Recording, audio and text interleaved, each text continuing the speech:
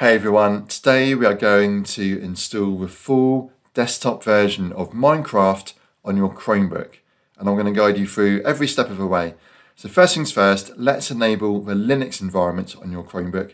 This will allow us to run Linux applications including Minecraft.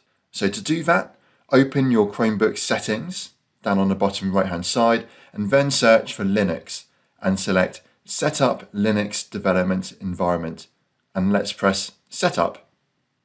Now let's press Next and then set the username and select a disk size. You can either go with a recommended 10 gigabytes or set your own custom size for your disk. And once you've done that, press Install. This install can take a few minutes, so it's a good time to go away and get a drink before coming back to complete the setup of Minecraft. Now that we have Linux enabled, let's make sure it's up to date. So if your terminal is not already open, you can find it in your app launcher. Then we need to type in a couple of commands, one at a time. The first command is sudo apt-get update, and then press enter. After this is complete, type in sudo apt-get upgrade and then press enter again. This process might take a few minutes, so be patient. Now we're going to enable GPU support for Linux, which will improve Minecraft's performance on your Chromebook.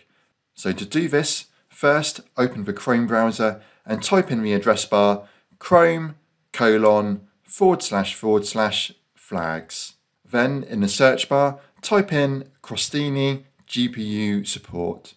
Change the setting from default to enabled.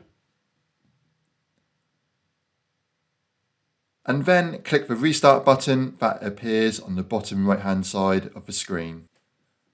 Now let's download Minecraft. Open the Chrome browser and go to the official Minecraft website. Next, we need to go to the download section and find the Debian version of Minecraft.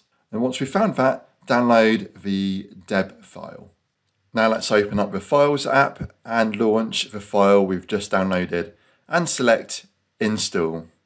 The install takes a few moments and will open up down the bottom right hand side. Once the install is complete, select Launch. If you happen to get this error, just select Restart Linux and that will start the Linux VM on your Chromebook. The first time we open the Minecraft launcher, there are some updates which it needs to run in the background. Once that's finished and the Minecraft launcher has opened, you can then go ahead and download the Java edition of Minecraft onto your Chromebook. That's it!